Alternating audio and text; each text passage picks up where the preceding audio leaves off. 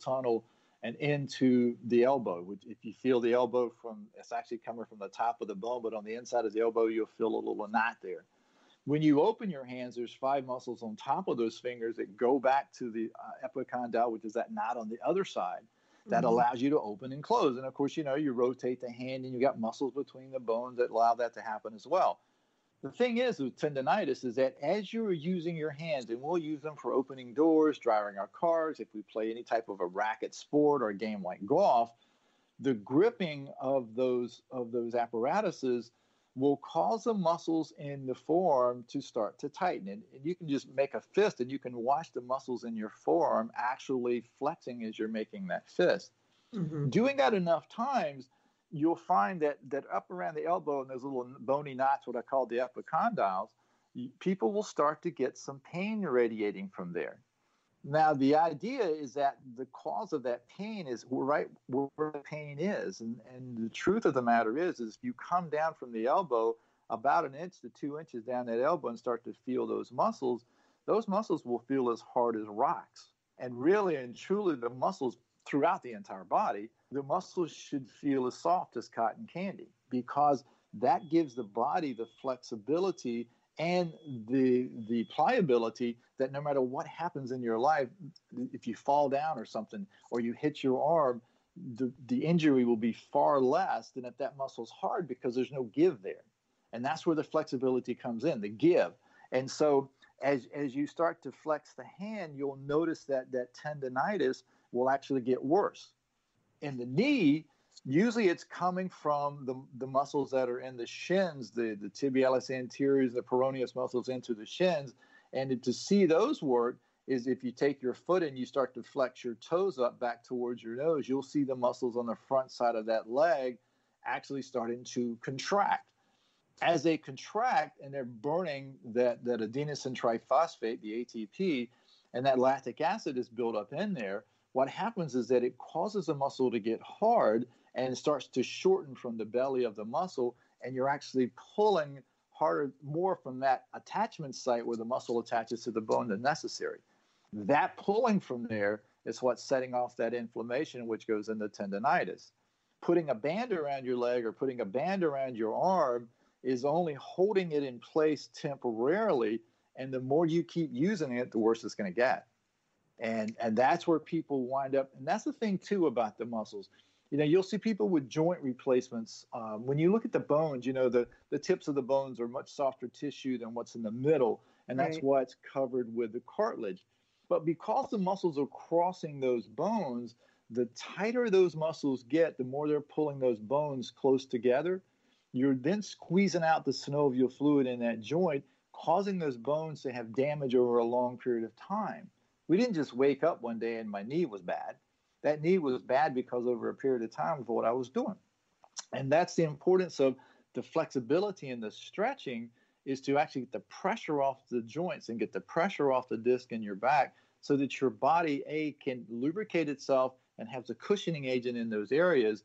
And more importantly, if you're older, if you fall, it lessens a lot of the injuries that people have. Butch, your expertise and your understanding of the body is so important when you're working on individuals. I know, because you and I are in the same role, and it's so interesting because we do fall under the category of massage therapists, but people don't have the distinction of what it is in this world as one massage therapist over another. That's really a challenge for us. How do you deal with that? Well, that's probably the toughest thing I have to deal with every day, because when they see my card or somebody says to me, well, he's a massage therapist, the first thing they think of is I'm going to give them a nice massage rub down, right. And they're going to be on there like everybody else, And it's like, what people don't really understand about massage, and it's about getting educated, is that there's over 200 different modalities of massage, and each one has its place. And what I'm doing has its place. It's different from what other people are doing.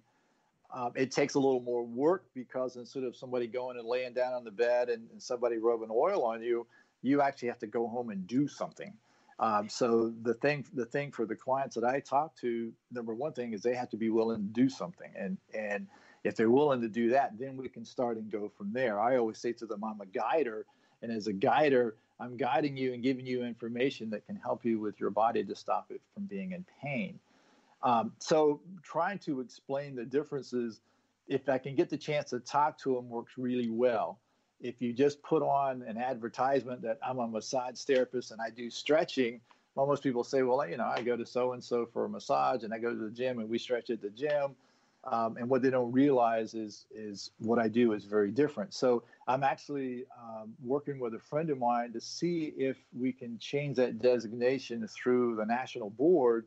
Haven't heard anything yet, but we'll see if that works. So we'll go. You and I need to talk some more for sure. Yes, yes. I'm very, very interested in that. Kimberly, okay. You have another question for Butch.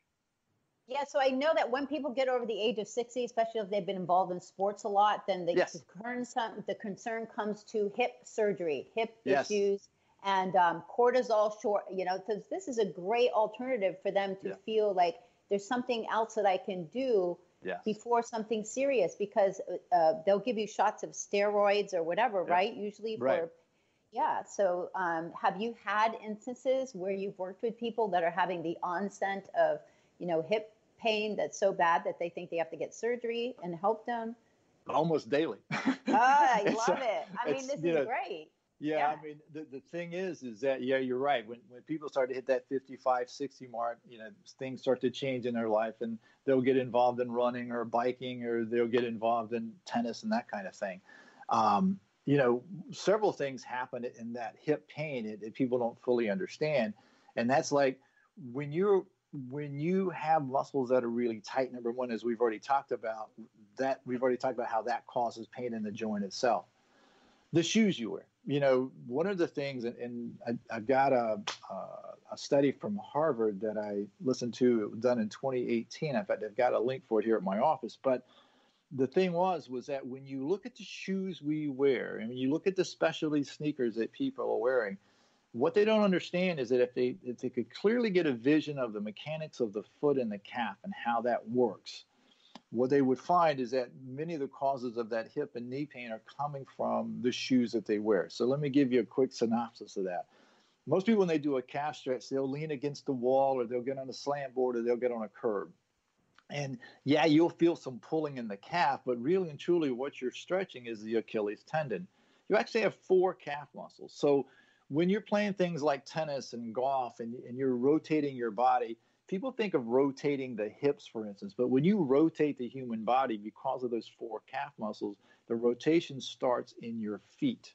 So they work with the 3 hamstrings along with the hip rotation that allows you to be able to turn. So number one, that rotation can put a lot of pressure on the hip from the top side because you're using small muscles to actually try to move larger muscles. When you look at the feet themselves, your feet should be as soft as the palm of your hand.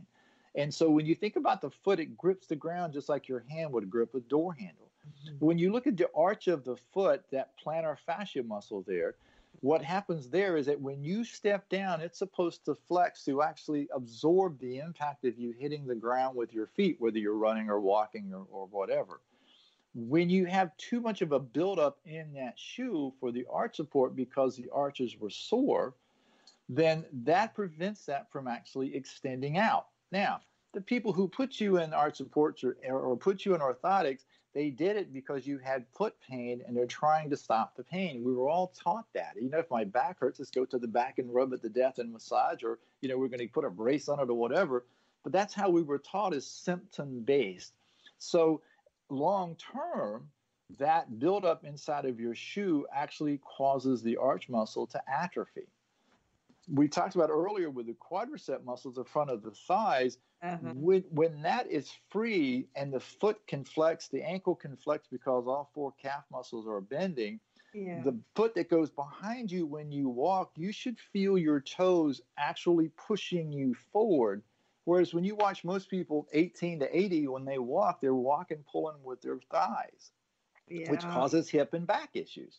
There's so much. I don't want to cut you off at all. This is great. This is so important, but we are out of time. It's so crazy. I understand. So I'm so sorry. I'm going to have you back so we can talk, because what you're just explaining is really, really important. But I wanted to give our listeners a chance to hear how to get a hold of you. And Sure. also, I think you have an offering for our listeners. Go ahead. I do.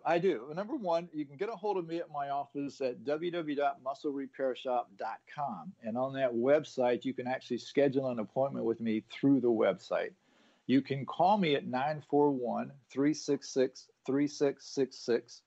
And anyone listening, if you will call me and tell me that you heard me on the radio, I'll give you a free 30-minute consultation that we can sit down and talk and see how I can help you, or if I can help you, and we can run from there.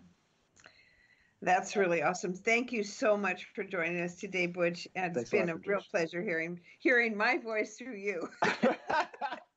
That's good. I hope it sounded as good as yours. Oh, and better. Thank you so much. All right. Thanks a lot, Kimberly. Thanks, Patricia.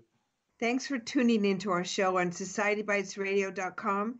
Don't worry, if you've missed a show, you can find them all on our website at SarasotaHolisticChamberofCommerce.com.